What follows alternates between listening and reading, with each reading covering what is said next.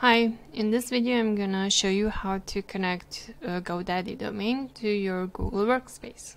So let's get started. First, log in to your Google Workspace. Go to admin.google.com, use your admin account to log in, and in the second tab, log into your GoDaddy account. So copy the GoDaddy domain you want to connect to your Google Workspace. Go to Domains section in Google Workspace.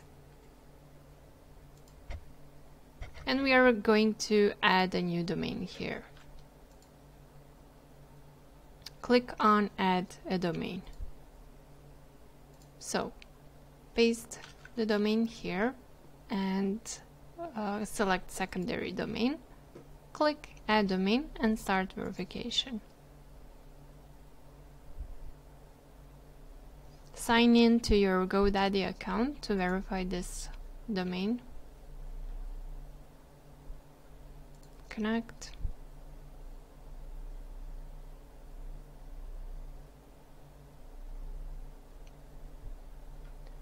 Wait a few minutes here. Now that we verified the ownership of the domain, we want to activate Gmail. So Google will set up the MX records.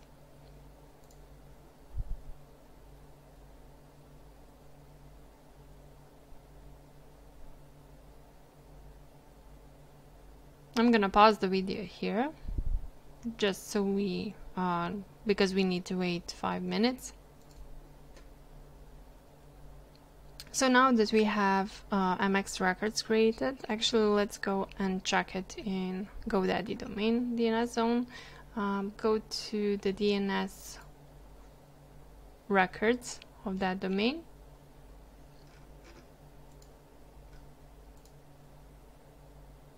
And check. So we have the MX records created. Google created 2 SPF records. We will have to keep just one. This is the default SPF record, and we are going to keep the value, but the host name is going to be just the @. So let's modify this.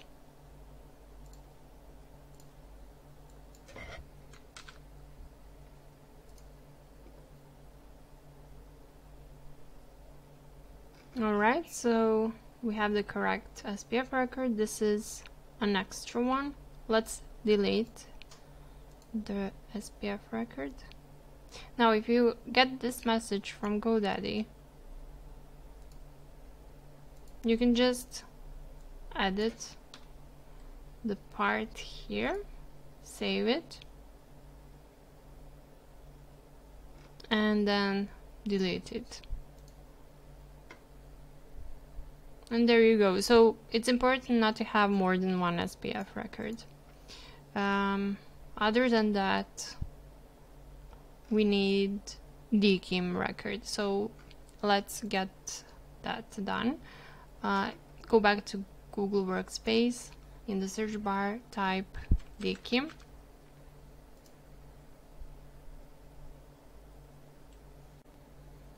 Select the domain you want to create the record for. So let's just double check we have the right domain. And click Generate New Record. Now we will have to copy this from Google and paste it into GoDaddy DNS zone. So we have a txt record here. This is the host name and this is the value. So copy the host name, click on Add New Record. The type is txt, and paste the value. And click Save.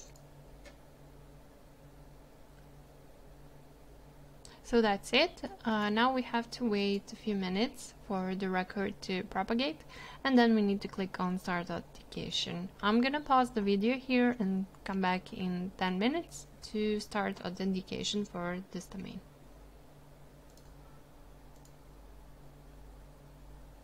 Now that we have the authentication started,